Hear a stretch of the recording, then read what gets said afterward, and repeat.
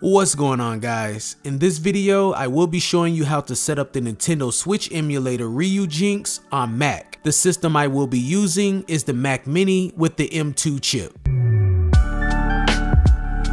Okay, let's go ahead and head on over to ryujinx.org. The link to this page will be in the description below. Once you are here, at the top you will see download. Go ahead and click on that. And we are going to be downloading Ryujinx for Mac, so go ahead and click right here for Mac OS and allow this download. Now go ahead and open your downloads and you will see that Ryujinx file. I'm going to drag it to my desktop. Now also here on my desktop, I have created a folder called Ryujinx Files where I have a few Switch games and I have my keys. In this folder, I have 5 ROMs and my keys. Now I am sorry, I cannot tell you where to get Switch ROMs or where to get your title keys. So you will have to do your own research to find them, or you can check out my Patreon page, link in the description below. And over there, I have some videos that can help you guys out with both of these. Now let's go ahead and open our Ryujinx file. If you get this pop-up, Ryujinx cannot be opened because Apple cannot check it for malicious software. Go ahead and click OK. And you want to go up to the top left of your home screen and click on the Apple logo and go to System Settings. And then you want to come down to Privacy and Security. And let's scroll all the way down. And you will see right here, Ryujinx was blocked from use. Go ahead and click Open Anyway. Enter your Apple password and then hit Modify Settings. Then you will get another pop-up saying Ryujinx cannot be opened, but this time you will have the option to open. Go ahead and click Open. Now when you open Ryujinx for the first time, you will get this notification, Keys Not Found. Go ahead and click OK. So the first thing we're going to do is go ahead and install our keys. So let's go up to File, open Ryujinx folder. And then you want to click on the System folder, and inside of this folder is where you want to place your keys. So I'm going to bring up my Ryujinx folder that I created on my desktop that contains my prod keys and title keys. And all I'm going to do is highlight them and drag them right into that System folder.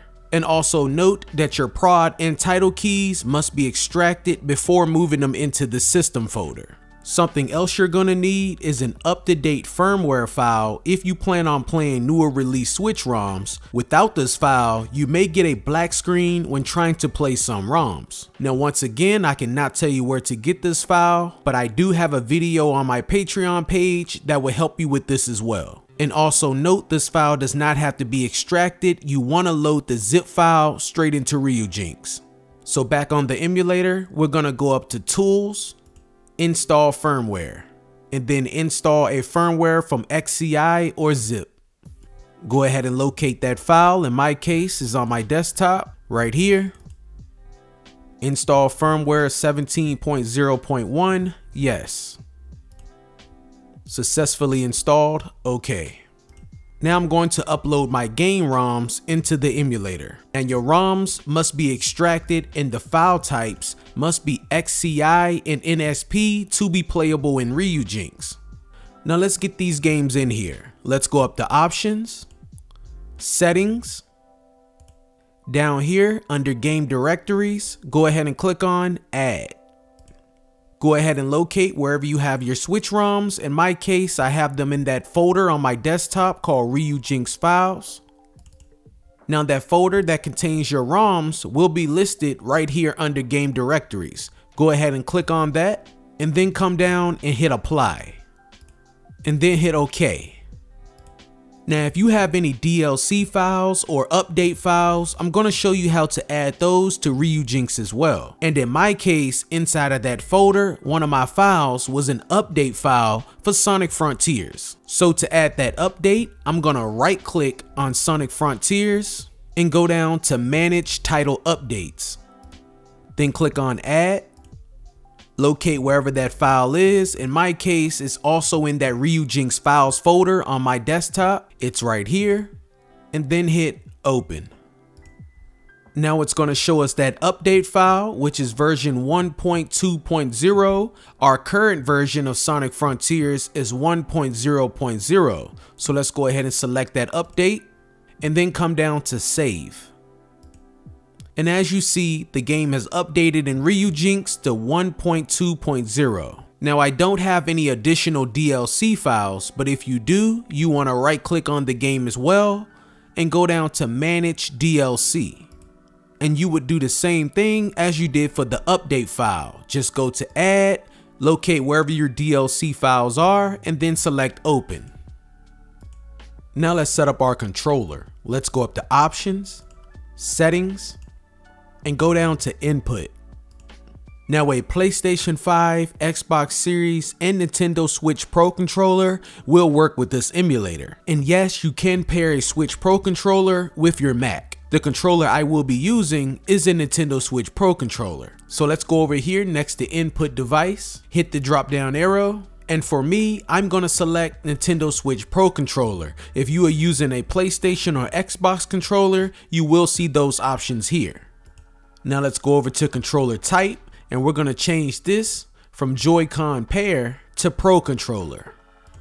Now the great thing about this emulator is that it will automatically map your controller out for you. And since I am using a real Switch Pro controller, I don't have to change any buttons around. But let's say you did want to change a few buttons around. All you simply have to do is click on the button you want to change. So let's say I wanted to change the A button.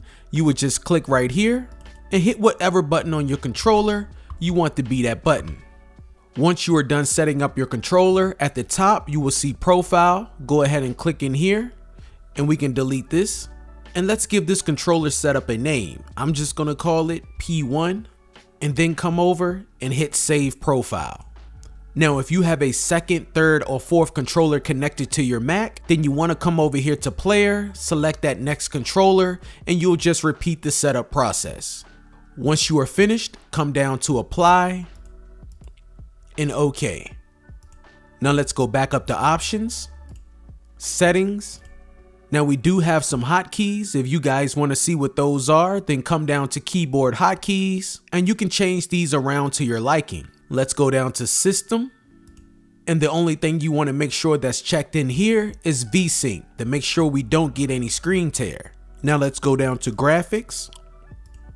Now you don't really need to make any changes in here. Everything at default settings will run best. For the graphics back end, Vulkan will give you the best performance, but if you are experiencing anything such as lag in a particular game, then you can come back here and switch this to OpenGL and see if you get better performance. Your GPU will be set to whatever chipset your Mac is using. In my case, it's an M2. Now for resolution scale, 720p will be for handheld mode and 1080p will be for docked. Now you can go all the way up to 4 times, but my N2 cannot handle that. So to make sure I get the best performance and experience with every game, I leave it at 720/1080p. But if you guys want to test your system and see how powerful it is, then you can go ahead and up the resolution. Now go ahead and take another look at my screen and make sure everything matches up to yours. And then come down to Apply and OK.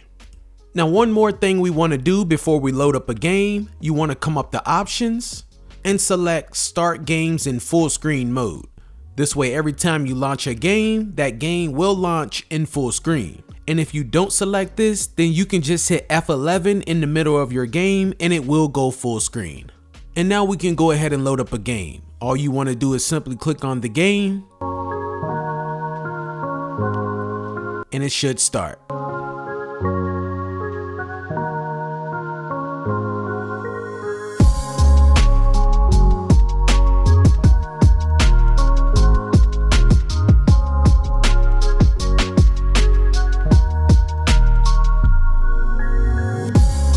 Now, if you experience any stutter when playing a game for the first time, it's not your system, it's the shaders loading in. Give it a few minutes and the gameplay will smooth out. Thank you guys for watching. I hope this video was helpful. If it was, make sure to leave a like and subscribe if you haven't already. And I will catch you in the next one.